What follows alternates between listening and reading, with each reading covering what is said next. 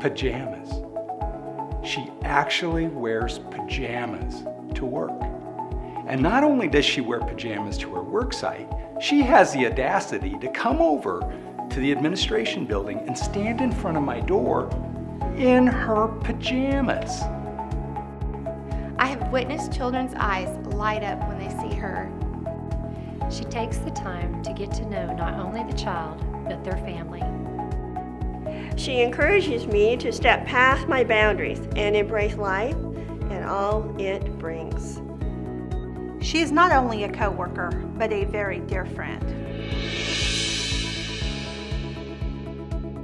When I was her supervisor, I saw she was truly a case manager at heart.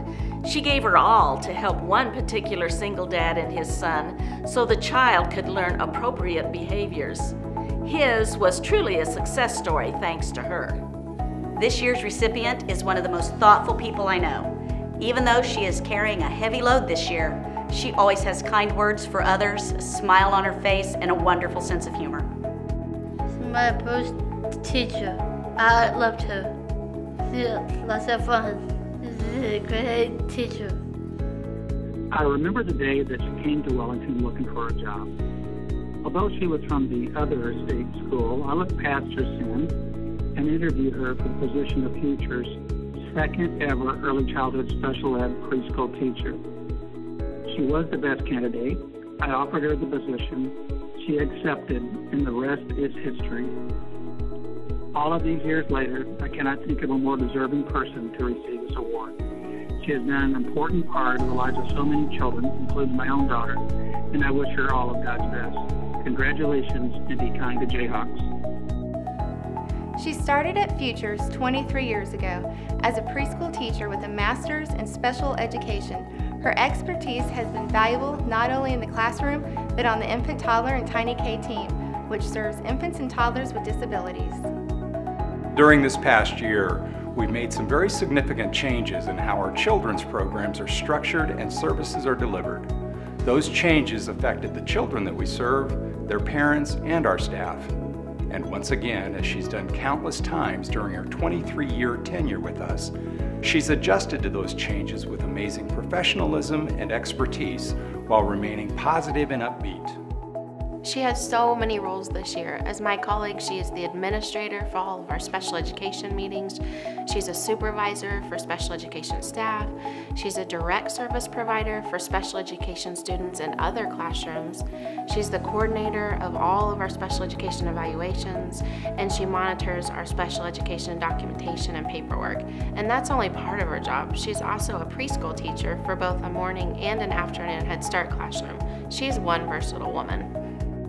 She wears many different hats: friend, mentor, advisor, sympathizer, thinker, humorist, problem solver, co-worker, director, and a great person receiving a wonderful award. The students and families she serves are always beyond thankful for the caring, thoughtful, loving, and persistent way she works with them. She was the driving force behind establishing our intensive direct instruction program to help young children that are struggling with significant issues connected to autism or ADHD, cerebral palsy, or intellectual deficits. By structuring a completely new environment for the children, we've seen amazing developmental gains in the children who have gone through the program. She has a huge heart and is a great role model for not only myself, but the children she impacts on a daily basis. Her motto has become, "Don't count the days, let every day count." She cares so deeply about the children she works with. She always works hard to help them learn and grow and wants the very best for all of them, especially the most challenging ones. Purple?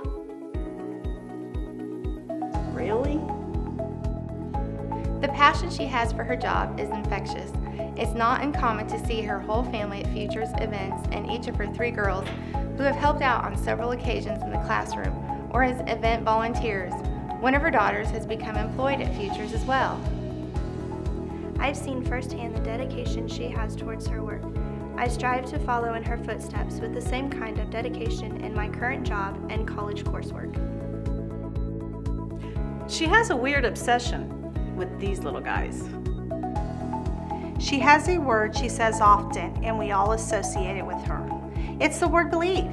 This simple word inspires her to reach out to everyone she works with, understanding that there is no limits, no matter the circumstance.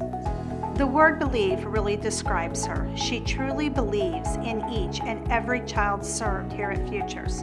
No matter the challenge or disability, she knows with the right support, this child can and will succeed.